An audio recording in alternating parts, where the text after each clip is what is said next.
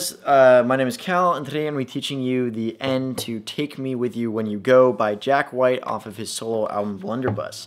And you might be thinking to yourself, why do you have an acoustic guitar? That song is very heavily distorted, and the answer is because my electric guitar is tuned flat, and I didn't really want to retune it.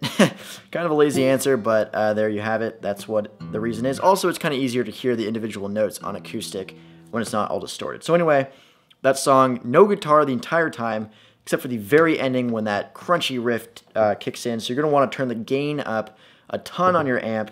If you have a distortion setting, feel free to put that on.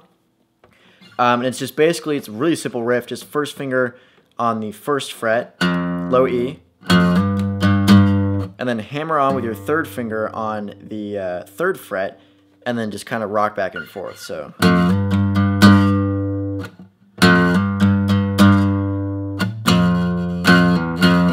And then there's that part.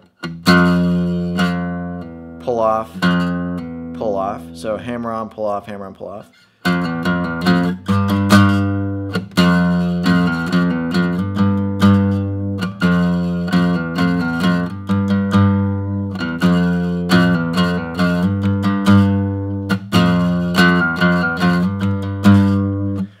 And that's really it. It just goes back and forth between that and the lyrics kicks in. It goes a little bit faster, so it sounds like this.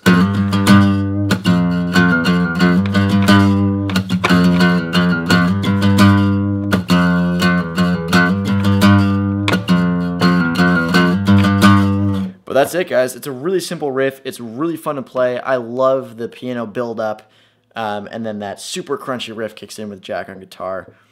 But that's it, guys. That's how to play Take Me With You When You Go. Super short lesson. That was a song suggestion. If you guys feel, if you have any more songs you want to see me do, feel free to put those in the comments section. Other than that, I hope you guys enjoyed this lesson, and I'll see you guys later.